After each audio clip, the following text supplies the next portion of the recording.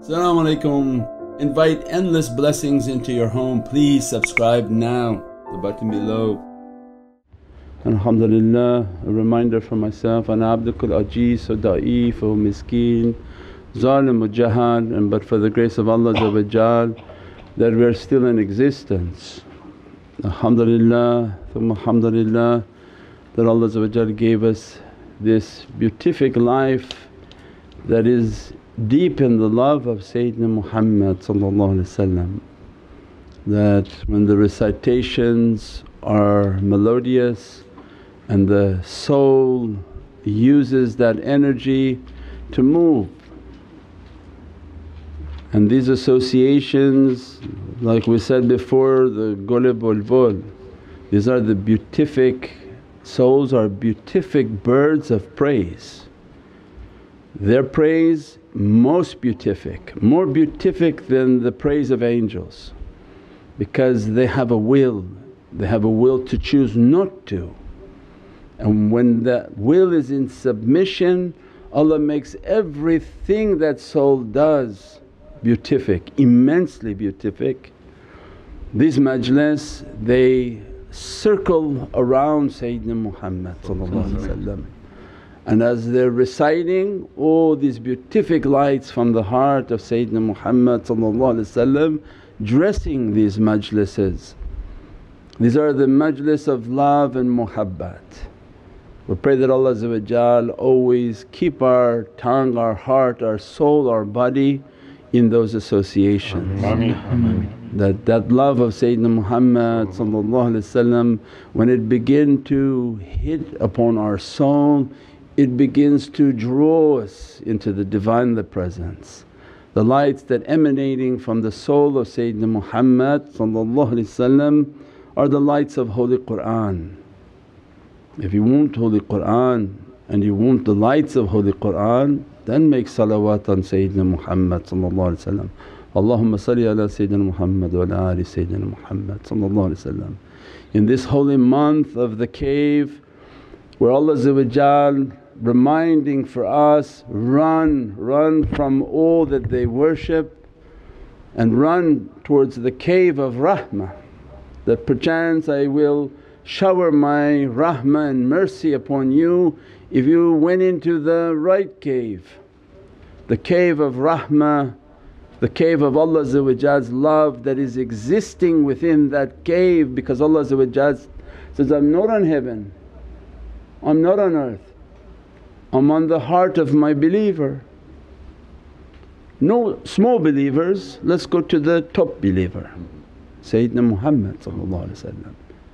And Allah this holy hadith from Prophet is giving us our isharats. And then Prophet described, qalb al-mu'min baytullah. So then Allah is teaching us that that's my house. The holy heart of Sayyidina Muhammad is my house. Who's in my house?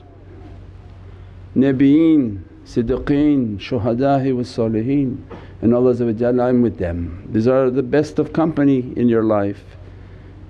Keep the love of Nabiyeen, follow Siddiqeen, they make you to be Shuhada and everything around you to be Saliheen.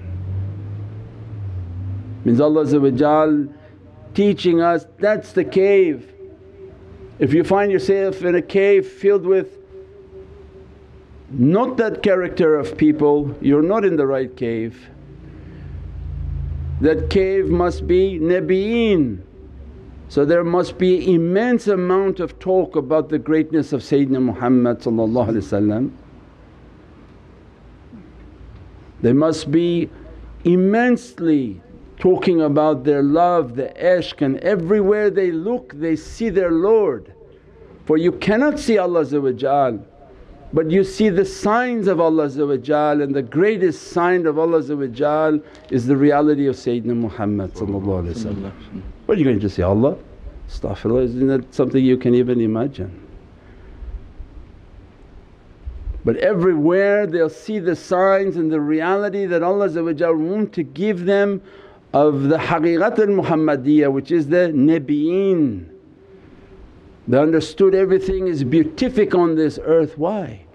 Because Prophet was coming. This is called tashrif. When you have a guest that's coming that's important to you, you don't greet him in shorts, right? Because you say, he doesn't, I don't care who's coming through the door. What Allah told us, no. When I wanted an audience with Sayyidina Muhammad I sent my malaika with a special jubba and water from paradise. He sent the best, not small angels, He sent the archangels that, go to my beloved servant, this is the best of what I have, you go and deliver this message. They came with a jubba from paradise, water from paradise, Allah requesting your presence, asking, not demanding. Allah's requesting your presence, come whoosh with paradise and wear this special dress that Allah sent, and He sent the best of limousines. Because now you like somebody, you send a limousine, an important speaker comes, you send a nice car for them to show what? Tashrif, that I'm respecting you. Because to respect creation is to respect Allah. One whom has no respect with Allah. And Allah sent His Buraq, so I sent you the best ride. He's going to come take you, dress you and deliver you. Allah showing the immense love of Nabiyeen, the immense reality of Prophet, the immense beauty of that reality, that everything adorned on this earth because Sayyidina Muhammad was coming. Siddiqeen means the holy companions. In our cave is the teaching of our cave based on the companions, and that's what we call the Turuqs. 41 tariqas from the teachings of Imam in Siddiqiyya reality, and one tariqah from Sayyidina Abu Bakr as-Siddiq Naqshbandiyya from the Siddiqiyya realities. These are Siddiqeyoon. And Shuhada, that amongst them their shaykhs must be Ahlul Basirah, that they martyred themselves, and Allah says, they're not dead but they're very much alive, you don't see it. And these Ahlul Basirah, their hearts are open and they witness what Allah want them to witness. They're not blind on earth, because then Allah said, they're blind in heavens if they're blind on earth. Means they don't see here, you think they're going to see there? That's not the guide and the shaykh that Allah describing, that's not the cave of that reality. And because of the ulum and the knowledges and the power that flowing, they all become saliheen. And they pick up their battle against shayateen. And this cave of rahmah, this cave of mercy is the heart of Sayyidina Muhammad. And that's why when we're running to it, Allah's presence is in that reality. That don't go anywhere else, don't be distracted by anything in this world. Find the heart of Sayyidina Muhammad.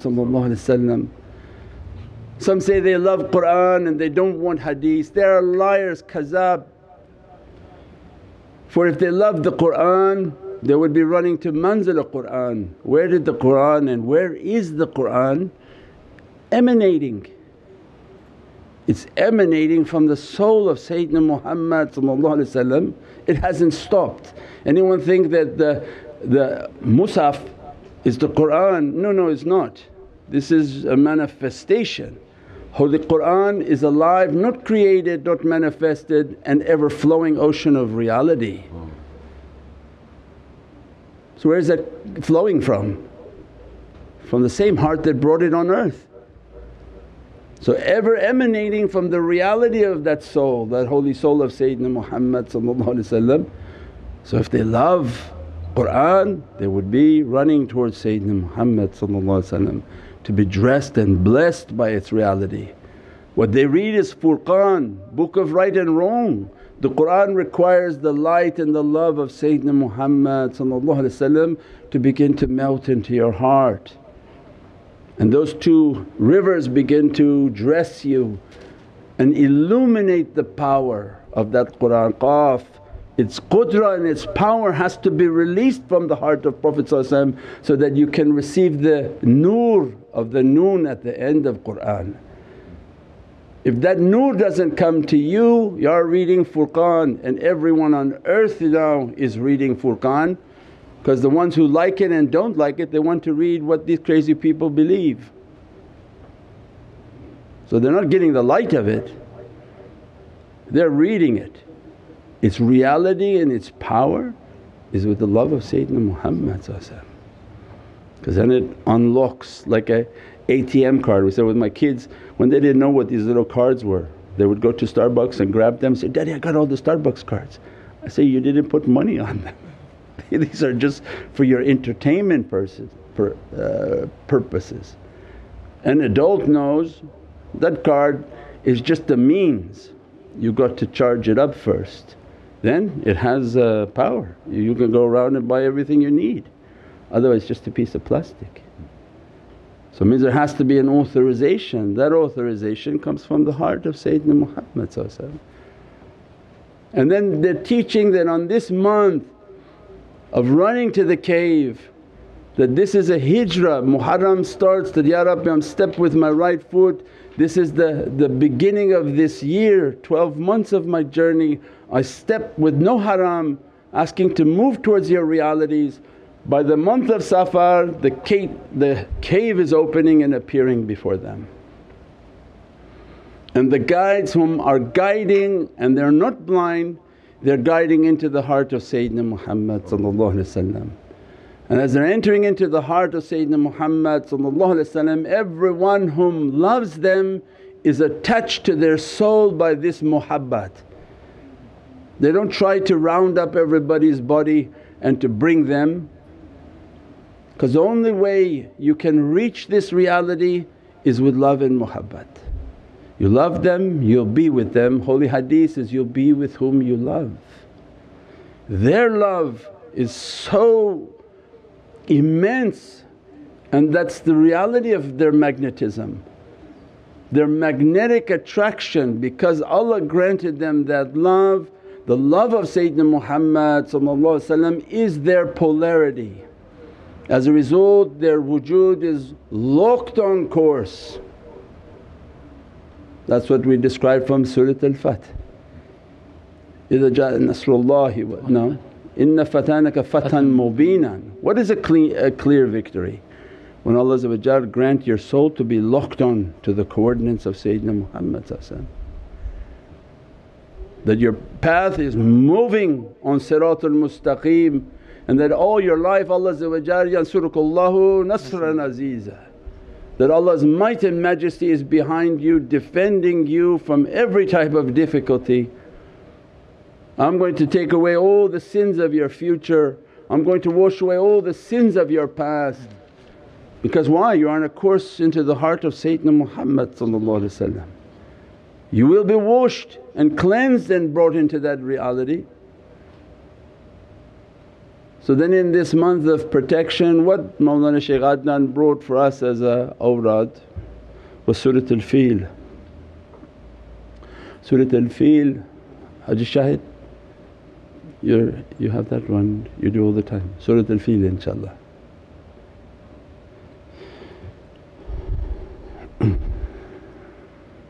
Surah 105 of Holy Qur'an, Mawlana Shaykh Adnan gave as a wazifa that every day from what you recite, also recite 7 times Surat al-Fil. أعوذ بالله من الشيطان الرجيم بسم الله الرحمن الرحيم ألم تر كيف فعل ربك بأصحاب الفيل ألم يجعل كيدهم في تضليل وأرسل عليهم طيرا أبابيل ترميهم بحجارة من السجيل فجعلهم كعصف مأكول. صدق الله العظيم. Barak Rasul Kareem. Alhamdulillah. So Bismillahir Rahmanir Rahim, in the name of Allah most compassionate and most merciful. Seest thou not, or have you not learned, Zalam, have you not learned about how your Rabb and how your Lord dealt with Ashab al-Fil, companions of the elephant? Did He not make their treacherous plans to go astray? And He had sent against them flights of ababil, the birds that would attack. This was King Abrah who wanted to overtake Mecca before the birth of Prophet in the year of the birth, but this was in Muharram when he decided to attack and take over Hijaz, take over the Kaaba and make his place to be the center of worship. The shaitan. Go back into there, finish this. Striking them with stones of baked clay,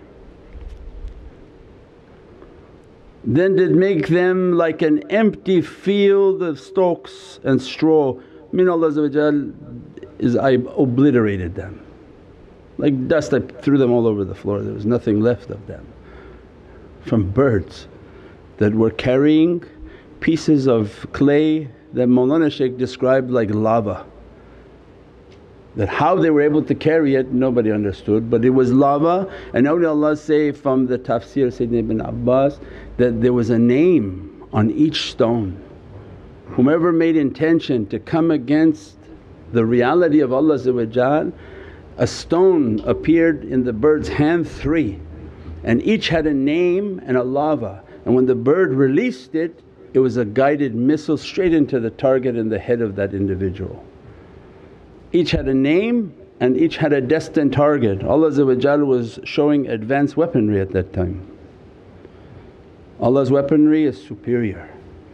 It had a GPS and a guidance system. They didn't miss a single target. It wasn't random where the birds were, oh where we're going to throw, where we're going to throw this. Just right there, your name had it, the target was there and the bullseye hit. What then Allah want for us in dunya now? That Allah want from us, Prophet inspiring, awliyaullah teaching that your heart is that cave. When you run to the cave and when you love this reality of Allah, love the reality of Sayyidina Muhammad, your heart becomes filled with that reality. As a result of being filled with that reality, your heart becomes like a Kaaba. Because Allah is describing then, I'm not on heaven, I'm not on earth. But if you're following what they're guiding you, you'll find my light and my love to begin to emanate within your heart. Do you see the signs of my love in your heart yet? Do you have the love of Nabiyeen? Do you have the love of Siddiqeen? Do you have the love of Shuhada? And are you in the company of Saliheen? Then Allah say, you're on your path. Your heart is now moving to be a Kaaba because my love is in your heart. If you understand this month of Safar and what we talked last night, don't run to anyone else to relieve your problems, to bring you closer to something. You struggle, you strive, you run towards Allah in the love of Sayyidina Muhammad, and look in your life and see who's your companionship. I know a bunch of criminals but I hope I'm going to be in paradise. I show you your friends, I show you who you are. Show me your friends and I'll show you who you are. You have that expression? Yeah, all your friends are motorcycle bikers and you say, no I'm going to paradise.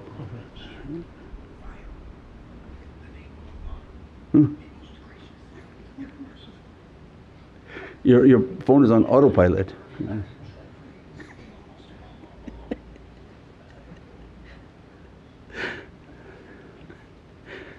Where were we? Your friends. Show me your friends, I'll show you who you are. Yeah. That's for us to understand the heart. These are not philosophies, these are everyday courses to bring this to be real in our life right now. When the shaykhs are giving an awrad of recite this 7 times a day and you're reading Holy Qur'an, the Qur'an is talking about the protection of the Kaaba. Allah is saying, I protected the house of my belief, I protect the house of my belief. Why should I protect you? Is you in your heart or Allah is in the heart?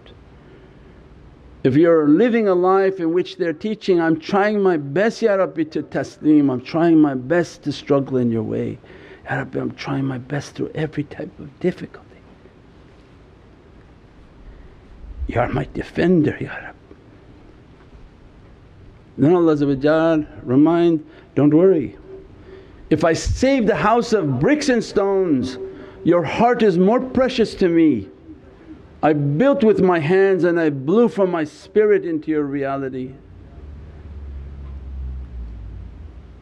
Hasbunallahu wa ni'mal wakeel. If you have surrendered your affair to me correctly with the love of Sayyidina Muhammad, you should find in your Muhammadan heart, I'm there. Don't worry now, I'm going to send my arbabil against who's coming after you. And that's why Allah when shaitan was saying, I'm gonna come after all your creations, Allah said, come after who you want, ya abrar. Who is abrar? Who's shaitan? He manifests in his friends.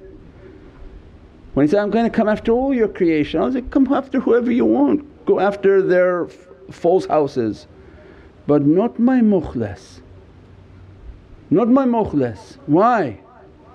Because Allah is there. Qalb al-mu'min baytullah, this is now the house of Allah. And they keep asking, Ya Rabbi, if it's your house and you're happy with this house, defend me.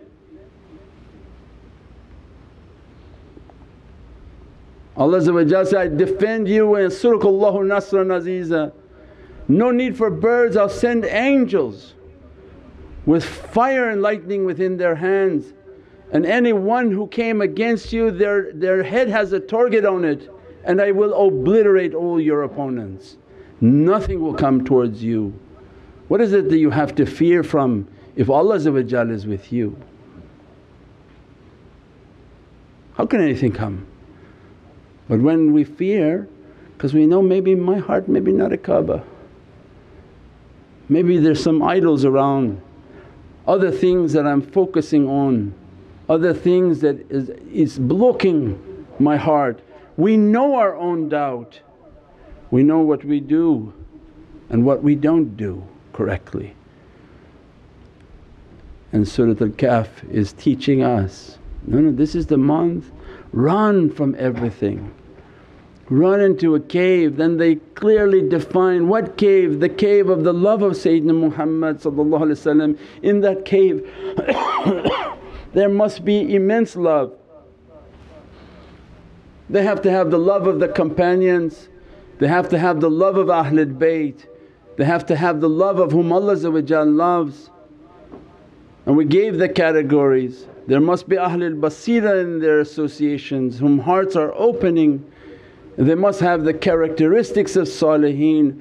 Then Allah said, that house now, that cave is the right cave. If you're in that cave, by virtue of being in the cave your heart will become like that cave, and your heart will become a house of mine, and I will be your defender. And every time shaitan comes to oppose and to destroy your belief, destroy your path, make everything to be difficult, Allah is reminding, I will defend you. My angels will come to destroy everything, and everything behind will be scattered. And that's why in Kawthar and Surat Al-Kawthar is the same description, Inna ataynaka al-Kawthar fasalli li rabbika wanhar. وَإِنَّ شَأْنِكَ هُوَ الْأَبْتَرُ. Abtar is not you have no children, this is retarded understanding. Abtar means you're cut, everything from behind is cut, nothing will reach to you. Nothing will reach to you. All your opponents and enemies, they no matter how much they want to come, they can never reach to you. Because Allah is the defender. Allah says, I'm the awliya of my lovers, I'm the one whom defends their case.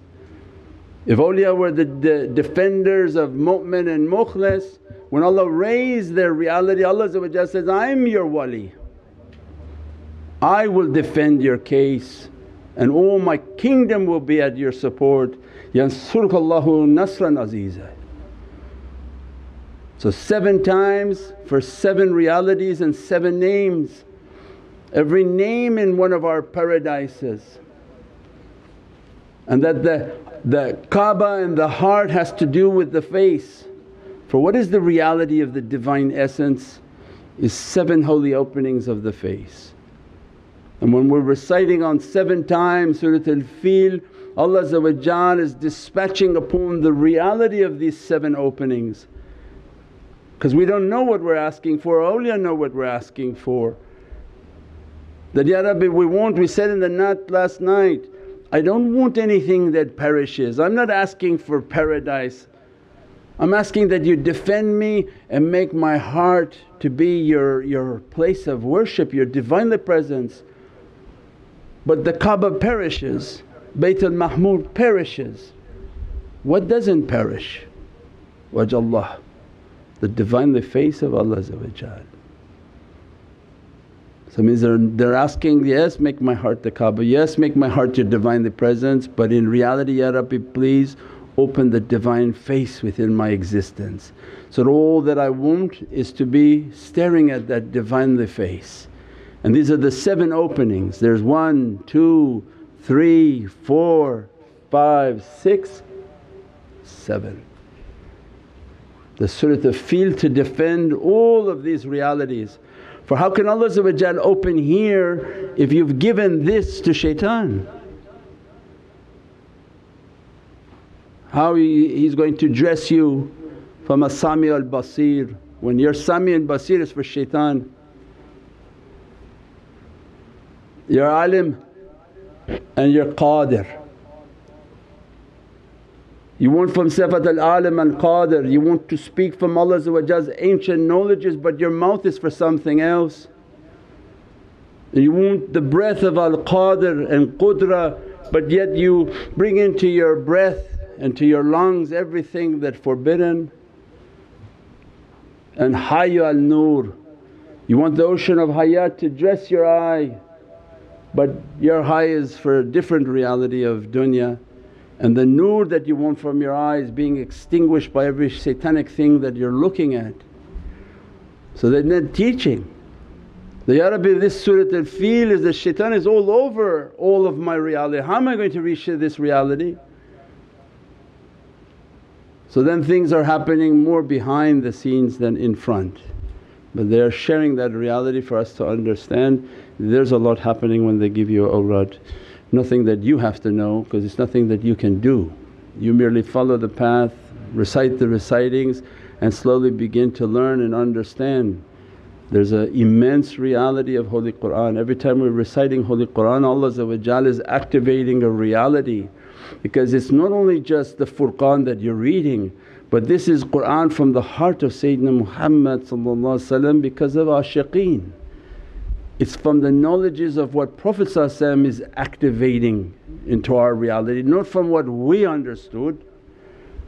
That Holy Qur'an to dress us and take away all of these bad characteristics, and that Allah defend the house, defend the heart on earth that has His Divinely love and the love of Sayyidina Muhammad. Subhana rabbika rabbil izzati amma yasifoon wa salaamun al mursaleen walhamdulillahi rabbil alameen.